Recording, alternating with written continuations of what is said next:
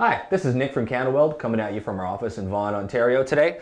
I got a short video for you guys today, and what I want to do is show you how to switch from using the thumb controls with your TIG AC/DC to using a foot pedal. And when you do that, you're going to need to make some adjustments to the machine. So what we're going to do is we're going to bring that camera in nice and close, and I'm going to walk you through everything I'm going to change to make sure that the foot pedal runs perfectly. So stick around and we'll get right to it. Okay, so like I said, today we're going to be switching from the thumb control on our TIG torch to using this sweet little foot pedal that we got. But the first thing I'm going to have to do is change some of the values on this machine to make sure that my foot pedal runs smoothly. So the first thing that I want to do is switch from two-step into two-step from four-step. So when I was using the TIG torch, I had it in four-step mode.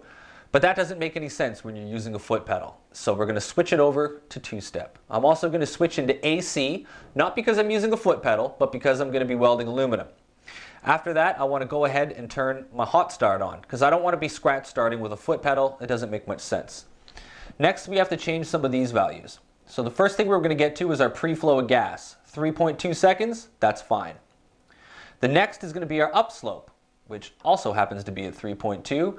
But now I don't need to worry about upslope anymore because I'm going to be using the foot pedal to control that manually. So I need to set that value to 0. Next, 140 is the maximum amount of amps that I can run off this machine right now because I'm plugged into a 110 outlet. If I was plugged into a 220, I would have 200 amps. But okay, so 140 is my max. I like to have all the power on the pedal, so we'll keep that there. Next, our downslope. Again, downslope becomes a moot point when you're using the foot pedal, so set that value to 0. Boom. And lastly, our post-flow of gas.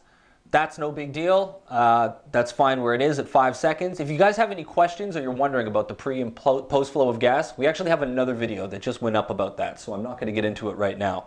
But if you're curious about that, go ahead and check out that video. Okay, so now we've got all of our settings switched over. The next thing we need to do is unplug our pin connector. This is the pin connector that comes to your TIG torch and allows you to use the thumb controls. You're going to want to unplug that, but I am going to keep the gas line connected. Don't disconnect that, otherwise you're going to wreck your welds. Now I'm going to grab the pin connection for my foot pedal, and you'll see as soon as I plug it in here, this value of 140 is going to drop all the way down really low because my pedal is all the way up in this position. So let's go ahead and plug it in, get that screwed in. Okay, there we go. All right, now the rheostat on my pedal has a 1:10 ratio.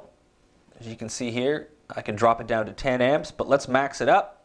And now, when I depress my pedal, we're going to press it all the way down, and you're going to see the amperage climb up to 140, and you're also going to hear this fan kick on. So let's do it. Boom. That's it.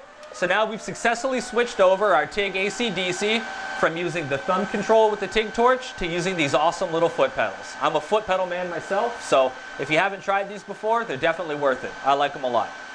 Okay guys, so that pretty much sums it up for how to switch from your thumb control TIG to using your foot pedal. If you guys have any questions or comments, go ahead and leave them down below. I do go ahead and I read all those and I use it to drive further videos. If you enjoyed this and you found it helpful, go ahead and hit that like button. And if you're not subscribed already, that'd be great too. And if you're tech savvy, you can follow us on Facebook and Instagram as well. Thanks a lot for watching guys, and I'll catch you next time.